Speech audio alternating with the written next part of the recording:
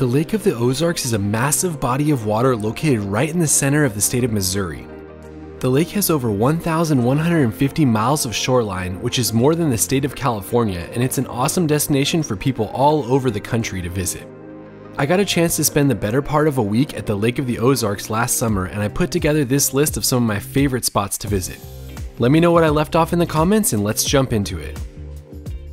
My first recommendation is of course just getting out on the water. While this should go without saying, the best way to experience the area is to be out on the water itself. You can rent boats, jet skis, and other water sports devices all around the lake, so be sure to spend some time cruising the massive waterway. Pro tip, go early in the morning to experience the lake at its most calm, giving you a chance to feel like you're the only one out there. It's pretty incredible how much there is to see at this lake, and you'll only see a small portion depending on where you stay. Also, there are many restaurants along the water that have areas where you can dock your boat or jet ski if you want to grab a bite to eat. I had never done anything like this before, and it was a lot of fun to just dock, grab food, and get back on the water. Recommendation number 2 is Ha Ha Tonka State Park. Apart from the lake, Ha Ha Tonka is easily my favorite spot in the Lake of the Ozarks. This state park was named the most beautiful place in Missouri by Condé Nast Traveler, and I would not argue that. The park is over 3,700 acres in size and has dozens of miles of hiking trails. The standout feature here is the remains of a house that was built in the early 1900s and was supposed to rival a European castle. Unfortunately, not much remains other than the walls, but it's still impressive just to see those and to think about how big it would have been. This park also has a large arch that you can walk to on a short trail, and it has the Ha Ha Tonka Spring, which is absolutely stunning. The spring is definitely something you don't want to miss, although there are a lot of steps to get down and see it. Honestly, this is an amazing park and you really need to experience it for yourself. In case you didn't know, Missouri is known as the Cave State, and my next 3 recommendations are all caves around the Lake of the Ozarks. First up is Bridal Cave.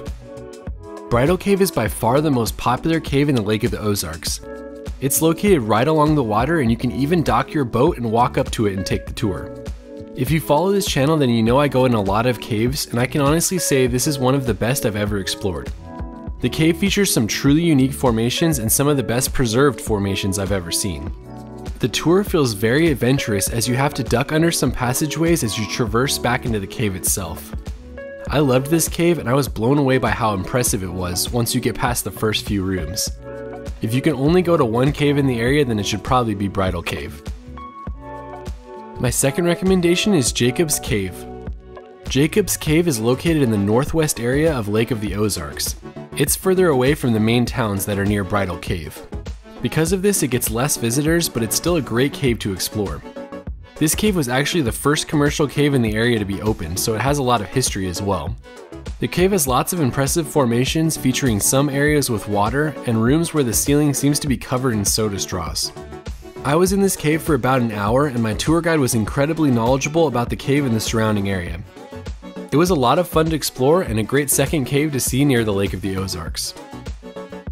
My third recommendation is Stark Caverns. The last of the 3 caves I visited was Stark Caverns, and like the other 2, this one was also impressive in its own way and easily worth exploring. This cave has been voted one of the best in Missouri and they have been giving tours for over 70 years. What's really impressive about this cave is how much water there is inside of it. As you enter the cave, you walk on a bridge to cross the water below you. On the way back into the cave, you'll follow water, and there are areas with little waterfalls as well. The tour was an hour long, and you got to see everything from a moonshiner's area to a wishing well. Along the way, there's lots of great formations to see, and it was a great tour as well. Honestly, all 3 of these tours were worth doing. Lastly, here's a historic recommendation to visit in the area, Bagnell Dam. Built in the 1930s, Bagnell Dam is an engineering marvel and it's worth seeing in the area, especially if you like history. There's a good overlook from the town of Lake Ozark where you can see the dam, but it's pretty impossible to get close without a boat.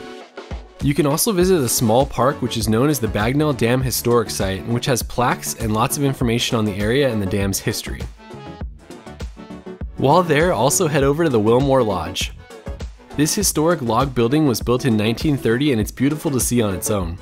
Inside the building there's a small museum on the dam and how it was built, which features a few exhibits and a movie. The lodge has a beautiful garden and lots of outside paths that will take you down to great viewpoints of the lake. so don't miss out on it when you're exploring the area. That's it for my recommendations in Lake of the Ozarks. Let me know what I left off so I can do it on my next visit, and we'll see you on the next video.